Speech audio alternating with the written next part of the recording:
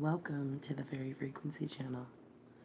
Tonight I'll be reading to you from The Secret Garden by Frances Hodgson Burnett, illustrated in color by Troy Howell. Tonight's chapter is Chapter 3, Across the Moor.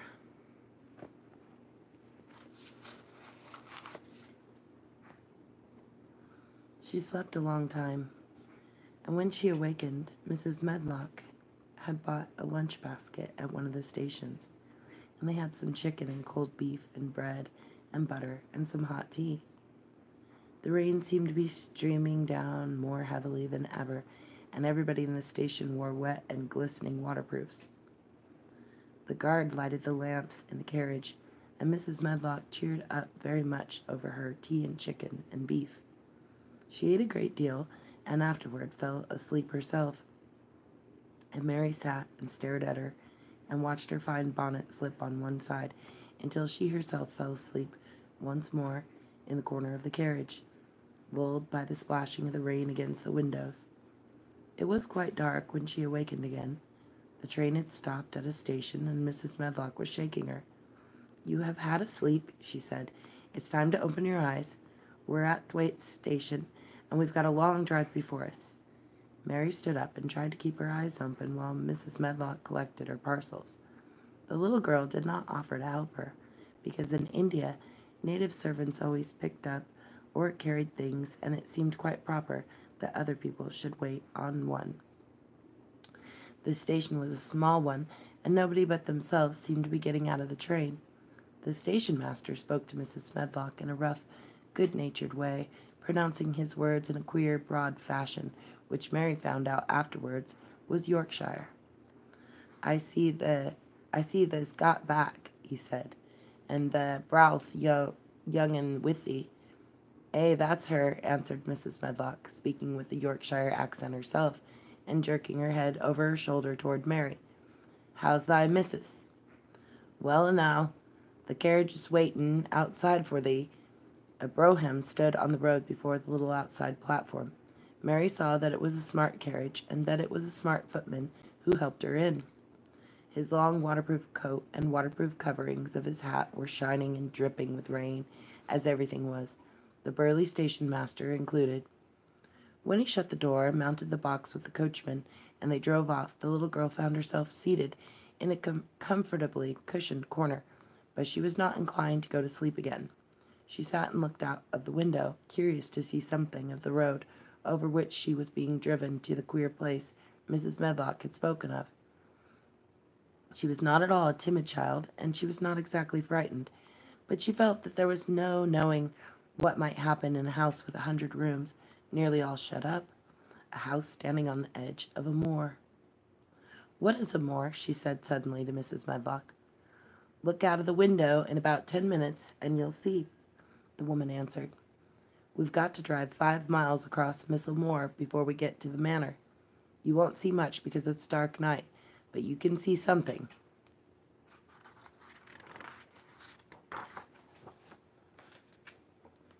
Mary asked no more questions, but waited in the darkness of the corner, keeping her eyes on the window. The carriage lamps cast rays of light a little distance ahead of them, and she caught glimpses of things that they passed. After they had left the station, they had driven through a tiny village, and she had seen whitewashed cottages and the lights of a public house. Then they had passed a church, and a vicarage, and a little shop window or so in a cottage with toys and sweets and odd things set out for sale. Then they were on the high road, and she saw hedges and trees. After that, there seemed nothing different for a long time, or at least it seemed a long time to her. At last the horses began to go more slowly, as if they were climbing uphill, and presently there seemed to be no more hedges and no more trees. She could see nothing, in fact, but a dense darkness on either side. She leaned forward and pressed her face against the window just as the carriage gave a big jolt. We're on the moor now, sure enough," said Mrs. Medlock. The carriage lamp shed a yellow light on the rough-looking road, which seemed to be cut through bushes and low-growing things which ended in the great expanse of dark apparently spread out before and around them. The wind was rising and making a singular, wild, low, rushing sound. It's not the sea, is it?" said Mary, looking around at her companion. "No, not it," answered Mrs. Medlock. "Nor it isn't fields nor mountains. It's just miles and miles and miles of wild land that nothing grows on but heather and gorse and broom, and nothing lives on but wild ponies and sheep." "I feel as if it might be the sea if there were water on it," said Mary. "It sounds like the sea just now." "That's the wind blowing through the bushes," Mrs. Medlock said. "It's a wild, dreary enough place to my mind, though there's plenty that likes it, particularly when the heather's in bloom." On and on they drove through the darkness and through the rain, and though the rain stopped, the wind rushed by and whistled and made strange sounds. The road went up and down, and several times the carriage passed over a little bridge beneath which water rushed very fast with a great deal of noise.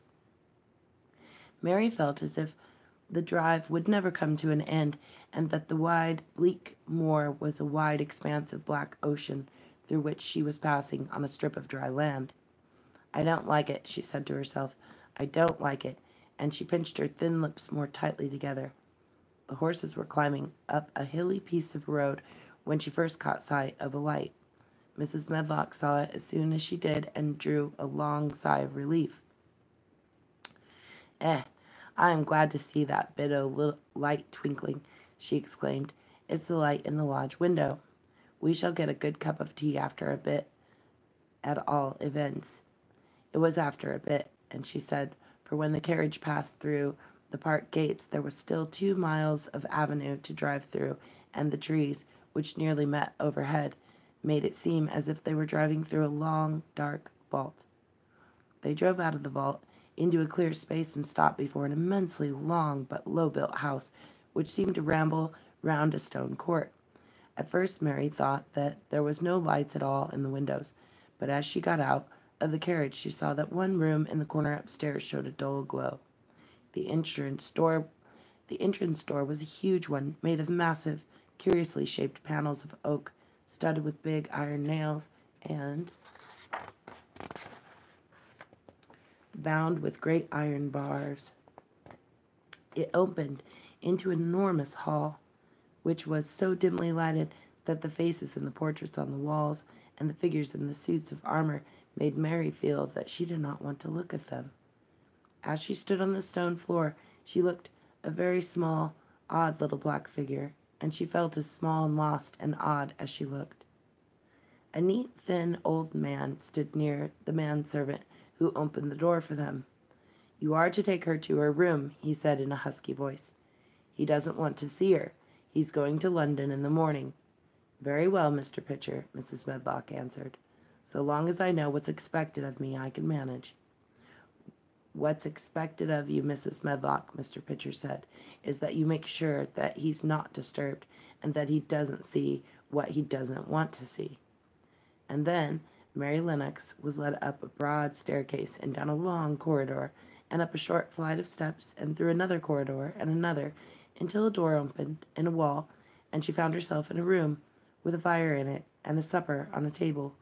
Mrs. Medlock said unceremoniously, "Well, here you are. This room and the next are where you'll live, and you must keep to them. Don't you forget that." It was in this way Mistress Mary arrived at Misselthwaite Manor, and she had perhaps never felt quite so contrary in all her life. And that is the end of chapter 3, Across the Moor. So if you've missed any of the previous chapters of this amazing classic book, you can find them in our original playlist titled The Secret Garden. We just want to wish you all a beautiful evening. Thank you so much for coming. Thank you for smashing that like. Sweet dreams, everyone.